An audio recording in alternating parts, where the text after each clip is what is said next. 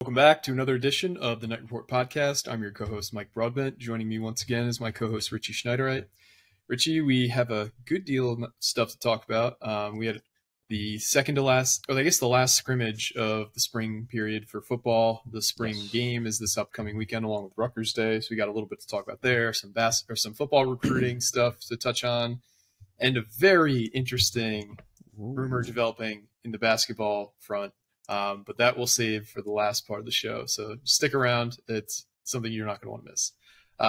But let's start with football. So they had their last scrimmage of spring this past weekend. Pretty good visitor list. How are you hearing the scrimmage went? And what can you tell us about the kids who ended up on campus this past weekend? Yeah. So just starting off, we can kind of only say what Greg talked about in the post-game or post-scrimmage presser. Definitely improvement. He mentioned Johnny Shepard, I believe, again. A lot of talk about him lately, but I still see him as a redshirt candidate at the end of the day, although he's been better. So that's always big for development, just in the future going forward. Other than him, they talked about the offense. They're starting to get a better hang of it, starting to learn more about the schemes, the reads, all that stuff, all that good stuff. It's a work in progress, but they're getting better every day, every week. This scrimmage I thought was a little better than the previous one, and Greg kind of mentioned it too as well. He did. Chris asked him a question. He did kind of revert it back to Chris a little bit, but Chris did get some good info about Aaron Young out of him. He mentioned he's coming back off injury. He looks pretty aggressive. I think Aaron Young's going to play a significant role this season, so we'll see that. We saw Isaiah Washington get mic'd up one of these weeks. I think it was Tuesday or Thursday. I forget. And he's I guess he's probably going to play a significant role as well. I think the wide receiver room's kind of wide open with your top three guys all leaving in Jones, Cruikshank, and Ryan. Who else? What else am I missing? I feel like I'm missing something else. Rochelle has the ability to be a really, really good player on kickoffs. I know he mentioned Max Melton wants to do it, but I know they don't want to risk it, which seems like a shame to me just because, like, you see Pacheco doing it in an NFL, and it's like they didn't want to risk him, but he's such a good return man, and that's such a difference maker special teams, especially with Rutgers. Rutgers special teams has been a difference maker on both sides for how long? So I think it's a mistake not to put Max Melton back there. I know he's cornerback one, but if he can get the ball to your 40-yard line every time, it's like, okay, do it. But yep. I don't know. That's always a tough one, it seems like. But overall, it seems like a good scrimmage, and it seems like spring ball is coming to a close, and the spring game should be interesting. Yeah, obviously they don't tend to show a whole lot in the spring game, but What do you expect to see? Do you expect to see, like, the offense show out a little bit? Do you expect the defense to show out? I know that the scoring's a little funky with the spring game. What do you expect to see out of the spring game? Yeah, so it seems like the scoring is actually going to be a normal game. They're obviously not going to tackle the quarterback because last year that backfired before spring game. No Vedral. I guess we could talk about that now. But that was in the summer. Oh, summer. Yeah, I'm sorry. So they're not going to tackle the quarterback at all. Do not touch them. But yeah, no, I think you'll just see very basic stuff, nothing crazy. We always see the tight ends shine in the spring game, and then they disappear all season long. I don't see much difference happening there. I think they're going to try maybe chuck a couple balls down the field, see what happens. I don't think they're going to reveal too much, though. I think they're going to be very secretive about everything, which is fine. What it is at this point.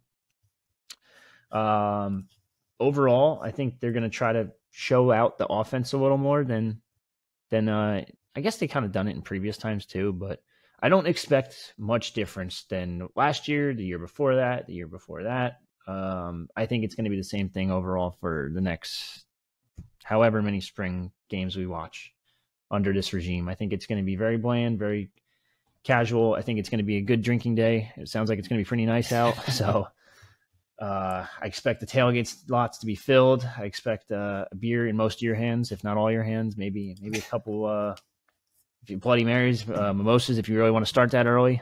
Yeah, it should be a good Saturday, I think. And then Rutgers Day too. So you'll have a combination of a pretty decent crowd, I think. And they're doing some kind of boardwalk related stuff for the game as well, right? Yes, I believe they're doing that. They're doing. I think KTR has a tailgate. I think everyone has. Every big name has a tailgate for the most part. We're not running one personally because I didn't even think about it until now, but probably should have. But Still then good, still time. yeah, you know what happens is like I start running a tailgate, and then it's like the cooler has beer in it, and it's like I don't want to go in the press box now. There's beers here, like Yeah. but yeah, no, I don't know if that's gonna happen from us, but well, we'll have to look for something in the future. I know we're working on a couple of different things in terms of TKR stuff going forward in the off season, trying to get guys together and just have everyone and get all the Rutgers fans together, all the message board together, even Twitter, etc. Maybe maybe host some kind of a Rutgers baseball outing, or maybe That'd be cool. maybe you'll see us at the Greg Schiano golf outing. Maybe I'm just saying, it's an idea. I'm not going to be good later this summer, but yeah. Well, I mean, it's off season technically. Yep. So we'll see. We got some ideas planned. We're going forward. We're going to try to expand this thing a little bit more and try to get more faces to names and stuff like that in terms of the message board. Yeah, that'd be great. We met a few people at the Geo watch party, or the Knight Society watch party when we played Indiana. Mm-hmm. That was cool meeting some of you guys. But yeah, a big event would be nice. But we're coming back to recruiting from this past weekend. Obviously, we got a commitment from Judah Pruitt, who is being brought in actually as a defensive lineman. We originally thought an offensive guard, but we'll kind of see there. Seems like everyone thought that. Yeah. How else did recruiting go this weekend for the football team? Yeah, I mean, it sounds like everything went pretty good. They had another visitor on campus in, I can't remember his name. Jason Patterson, if I recall. James Patterson? Hold on. I got to find this. Jason Patterson. He's a Florida running back out of Sneads High School down in Florida. I'm going to be honest, I have no idea where that is in Florida. But I spoke with him for a little bit. Very excited about the visit. Got to meet the staff.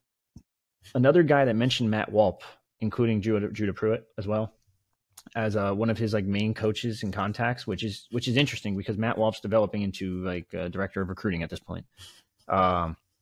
His name's being mentioned a ton by kids. I think it was a really good get from them to get the former Archbishop Wood head coach on staff in the role, whatever role he's in.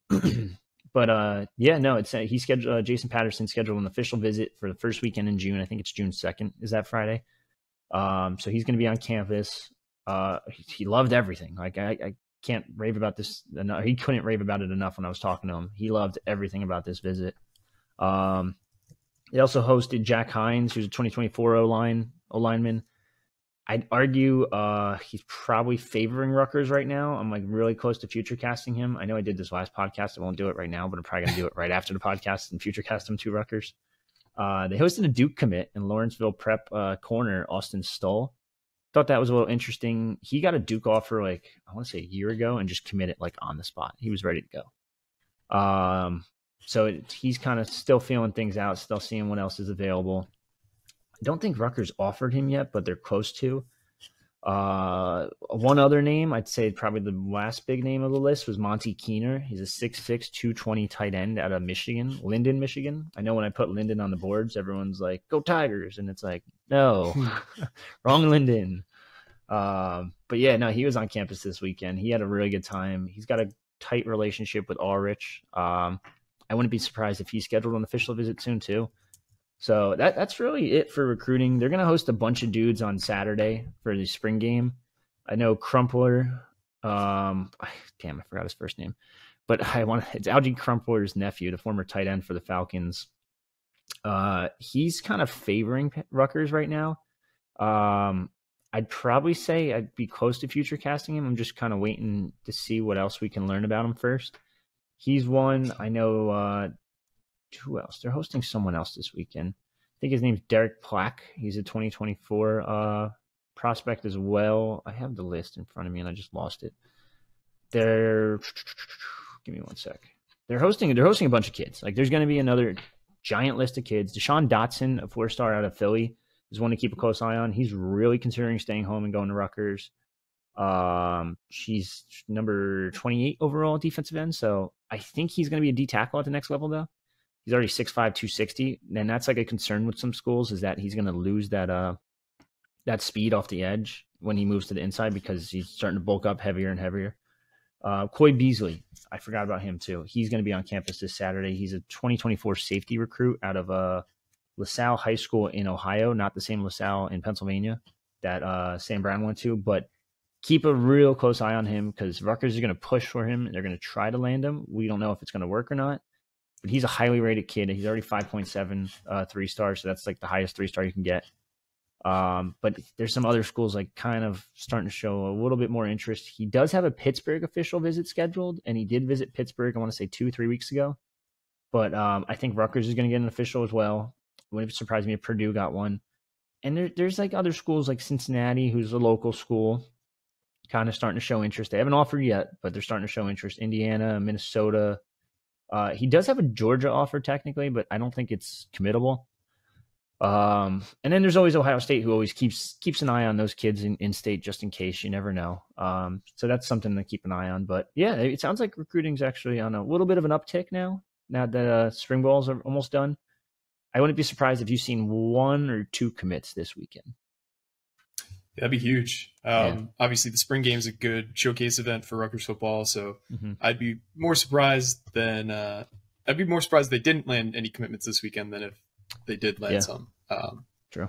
Additionally, obviously, we've talked about transfer portal, how Rutgers is probably still going to at least try to land a few guys.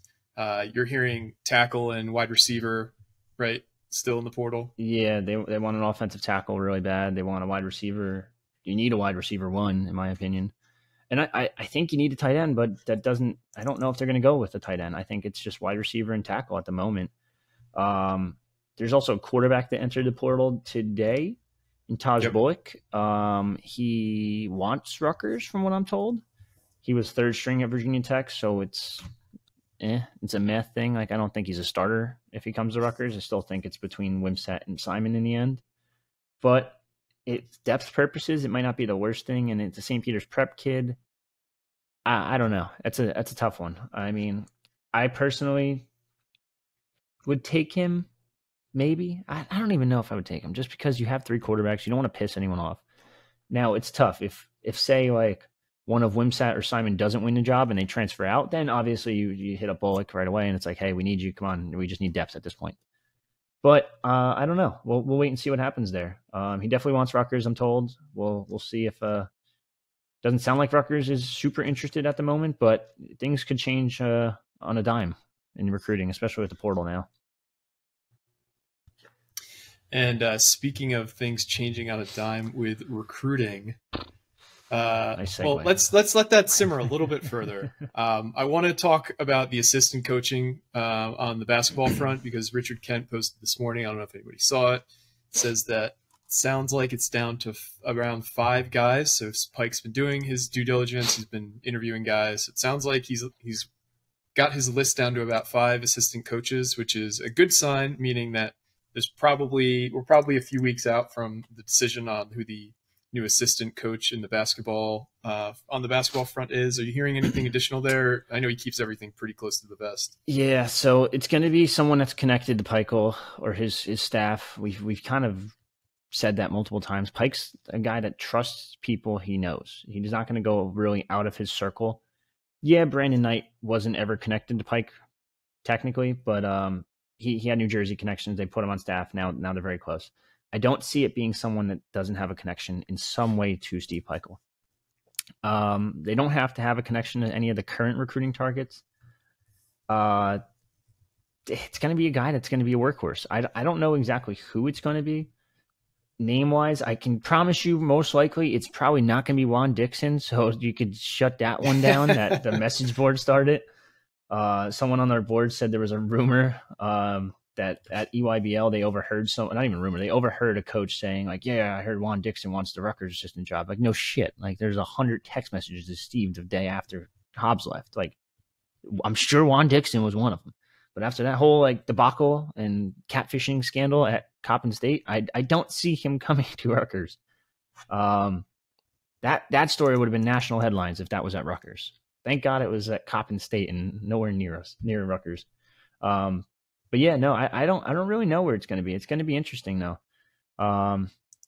I think it's going to be a recruiter first and foremost, but I also think it's going to be some guy that knows a little bit about offense, or at least a little bit about offense, because that was Hobbs' kind of job at the end of the day was to fix the offense, and as we know, it wasn't pretty. Yeah, no, it was not. So it'd be interesting to see who he hires and then kind of take from that some exposition, I guess, to see, okay, he's hiring this guy who came from this tree, who runs this type of offense. Okay, we're probably going to run something similar. Or this is, a guy known for recruiting, probably more the same offensive wise. So yeah, a little bit of bated breath there. Yeah, I would kind of look at like our hot board again, because that was mostly candidates that was connected to Pikiell. Daniel Marshall was very, very close, rumor-wise, to going to Rutgers when Pike first took the job.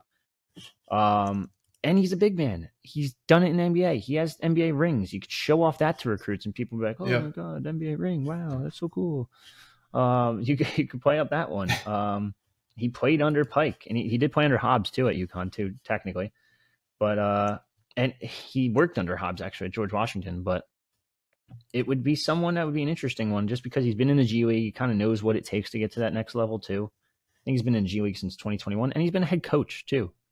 So I know someone on our board said like, oh, he's going to hire another Central Connecticut State guy, and it's like technically that would be Daniel Marshall, who was the head coach of Central Connecticut State.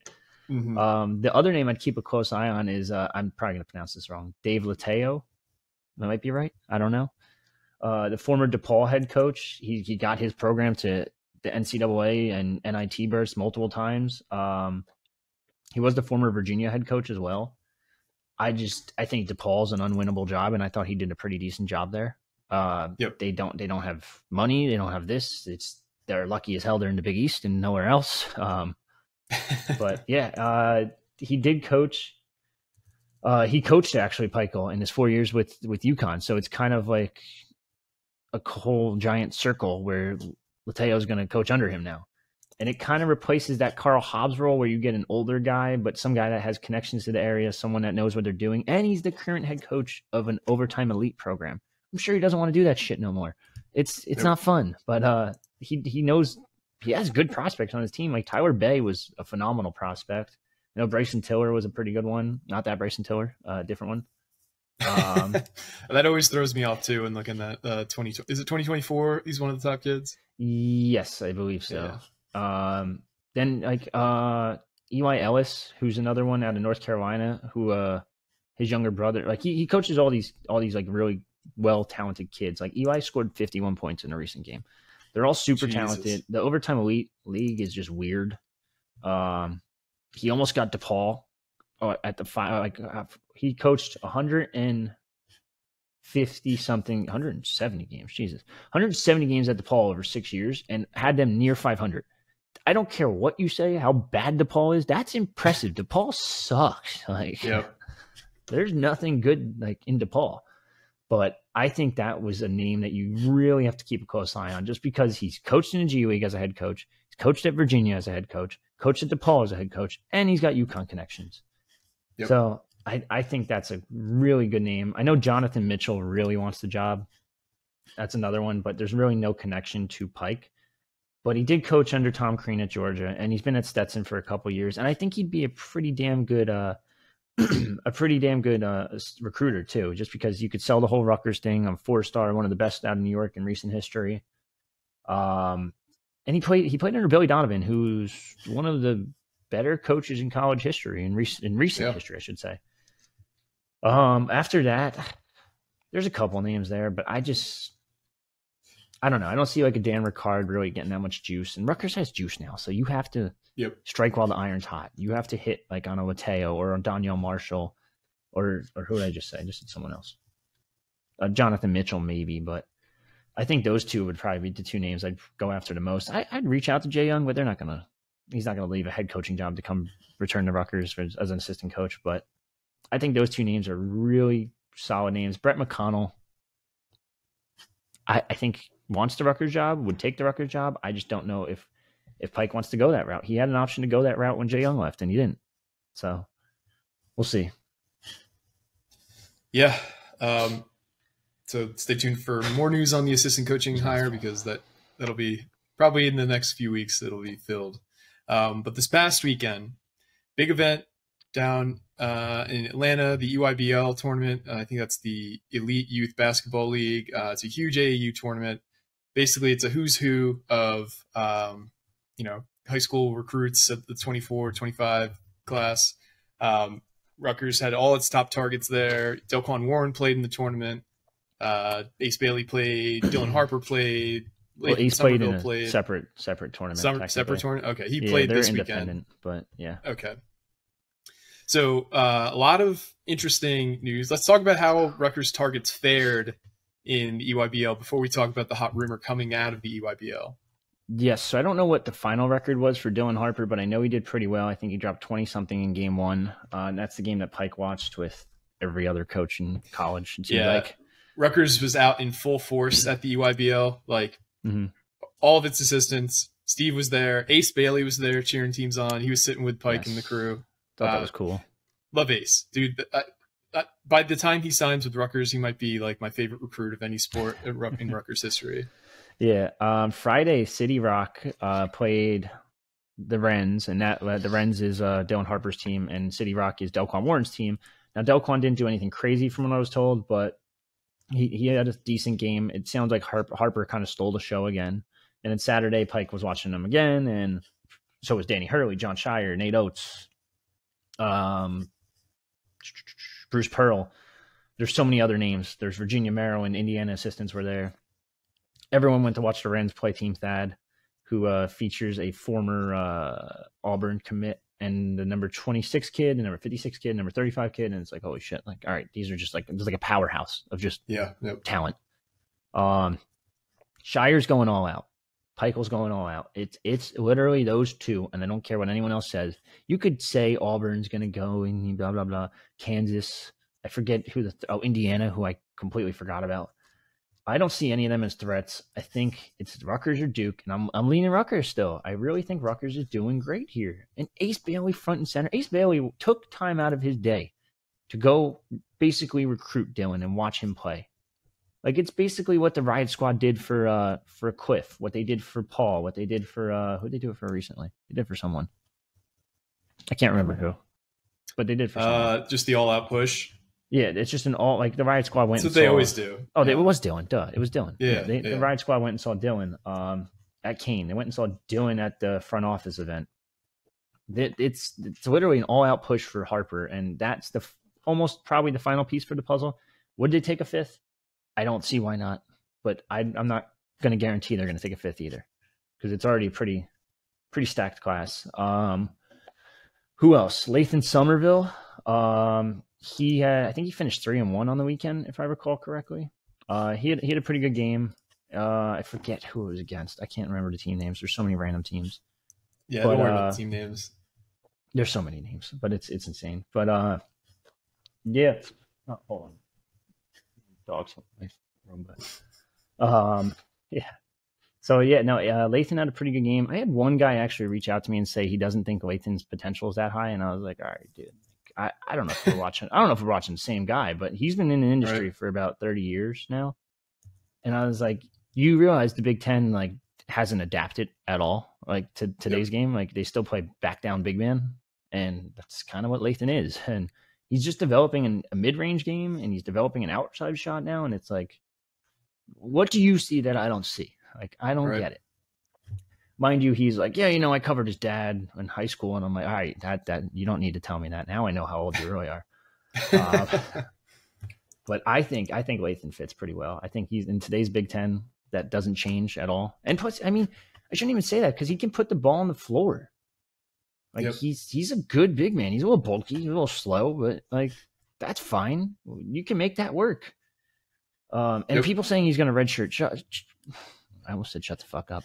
Shut up. Like just stop with that. That's what are we talking about? We're talking about 4 stars, top 100 kids redshirting at Rutgers now.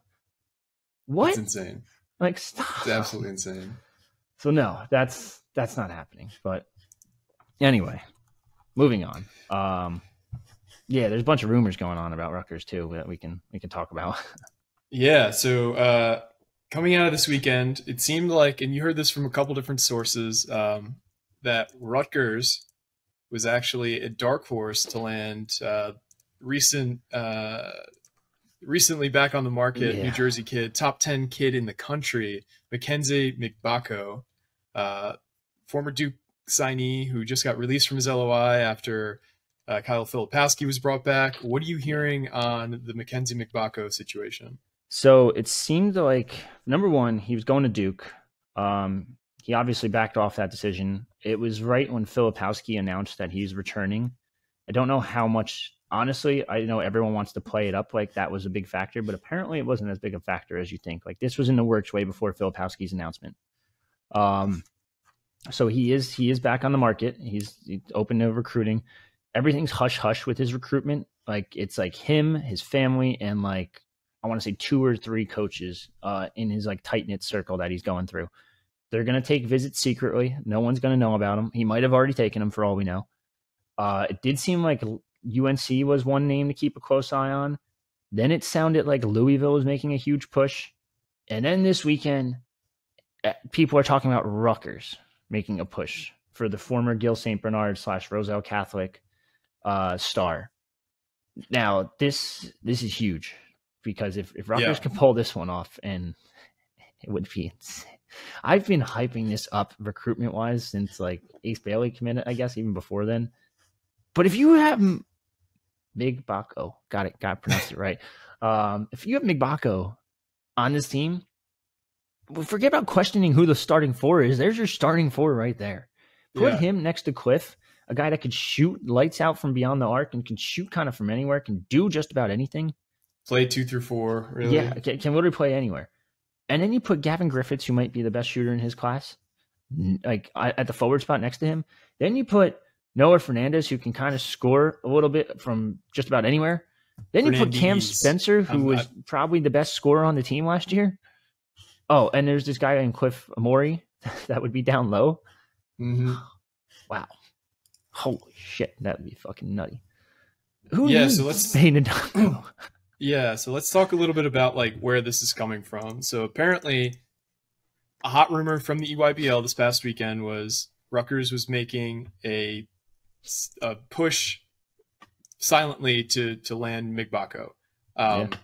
Now, this was brought to you by several different people today asking, are you hearing the same thing about Mgbako? Is Rutgers involved? What are you hearing? And this was like wait, what?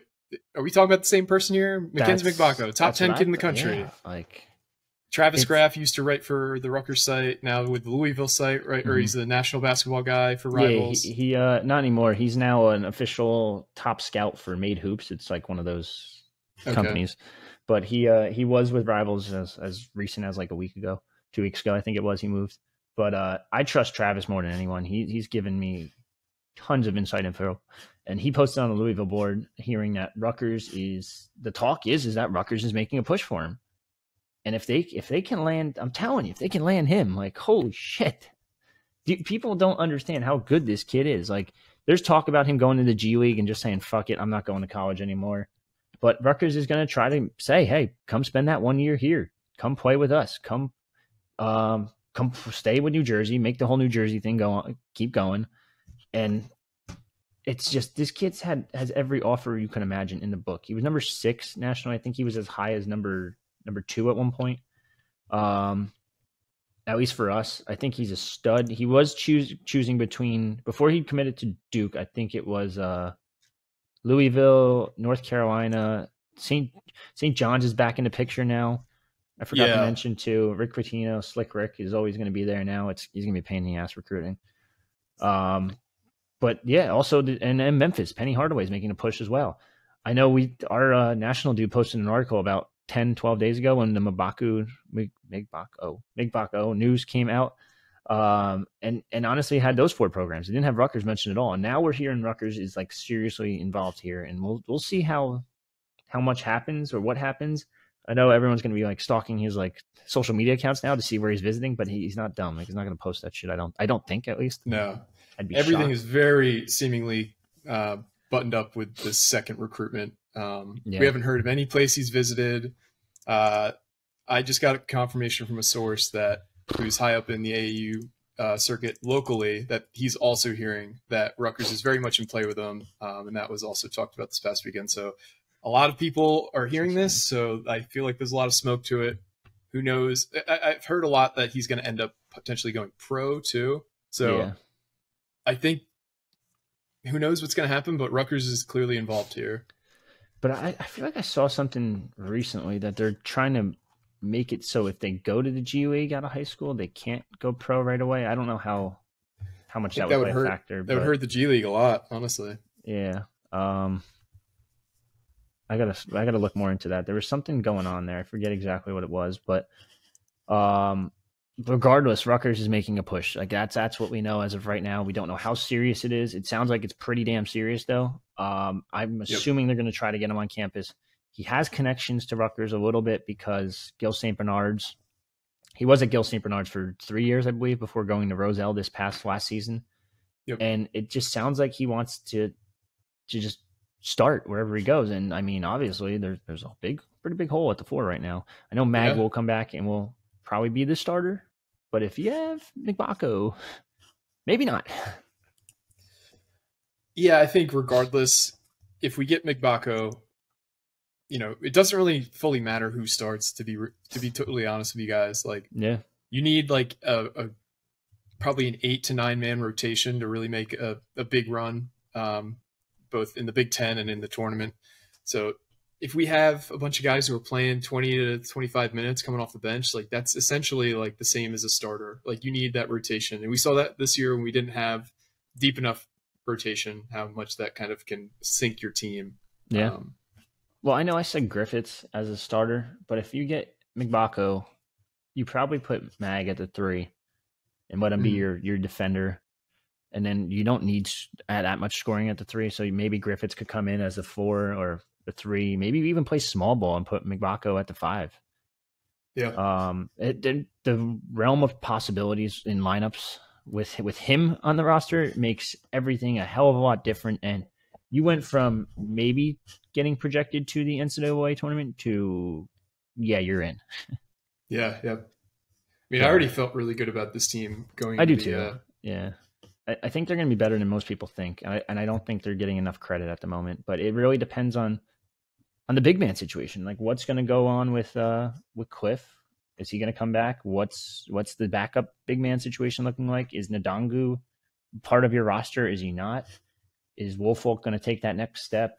I think offensively, obviously, they're going to be a lot better just because you get a scoring guard in Fernandez and Cam Spencer another year. It's going to open up things for him, I think. Okay, he is returned. I didn't even mention Paul at all, and I forgot all about him. But him coming back, playing a different role, I think. I think he'll play more of a 3 facilitator type role. I know it's positionless, but I say 3 just because the 2 guard spots are locked up, in my opinion. Yep. This team has tons and tons of potential, and if you add a Mgbako to the lineup, it's like, oh, okay, that potential went from like here to here. Yeah, and I did want to bring up one other thing. So that Nike Hoop Summit this past year, so this was 2 weeks ago, they had an event where it was the USA, like the best team of under 18 players on the USA versus the world. So kids who are not from the USA. So on the USA team, they had guys like Isaiah Collier, who's the number 1 player in the country, Justin Edwards, 5-star, DJ Wagner, 5-star, bunch of other kids. Mackenzie Mgbako, was on the world team. He led all scorers with 22 points and 8 rebounds. They lost the game 90 to 84, but he was the high scorer in a game that was just filled with 5-star kids. So he's a very, very good player. Obviously, this is a developing situation. I don't think any of us really did a whole ton of research on Mgbako, given that he didn't really seem like a realistic Rutgers target for a while. But so this is a story that will continue to develop over the coming days, I'm sure. So stay tuned to your Twitter feed, stay tuned to the boards, because I'm sure that there will be more on this in the coming days and weeks. Looks like we might have lost Richie here, but I will. Oh, there he is. Yep, sorry about that. Cat issues, dog issues. We're having every type of issue today.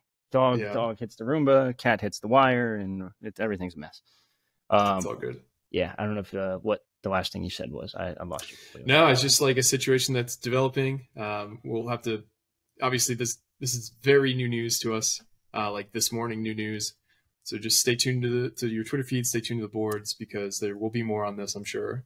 Yeah, he's a legit 6'8", 6'8.5". I think he got measured at the USA thing, and I know people are talking about the Nike stuff. Rutgers Adidas contract is up in June, so it is. Hear me out. There was a rumor that it might be re-upped for another year at least. Nothing's public.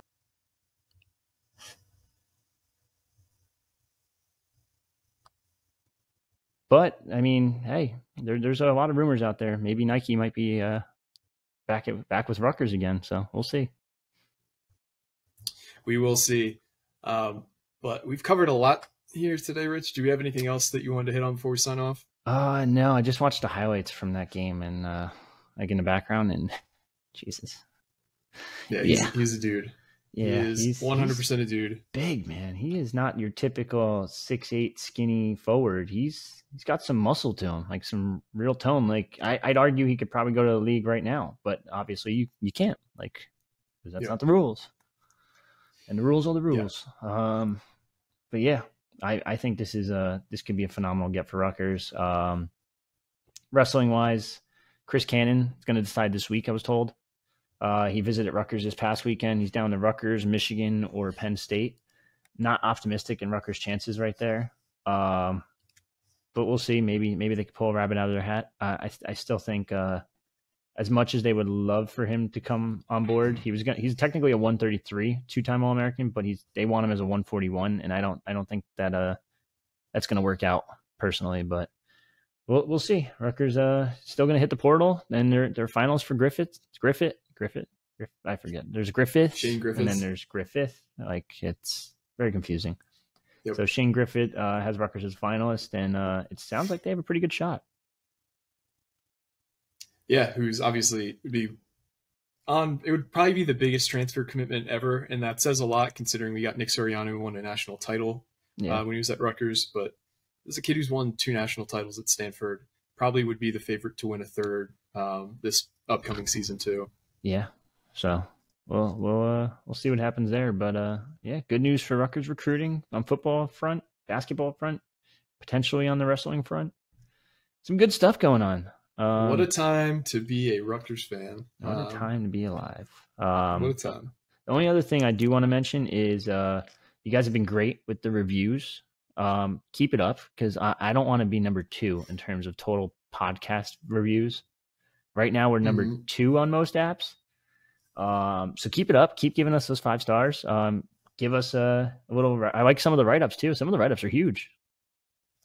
Yeah, and maybe we'll do some kind of contest where we'll pick a random person who gave a written review in iTunes and give some kind of giveaway. Because we're almost at 3K. As soon as we get that 3K mark on YouTube, I'm telling you, I have a couple giveaways I wanna do. We're very, very close. So if you haven't already, hit the subscribe button. And one more thing I forgot completely. Quote unquote, this guy DM'd me the other day and said he wants to be known as the dude. The dude. Okay. Gave me some info on Oscar Palmquist's destination.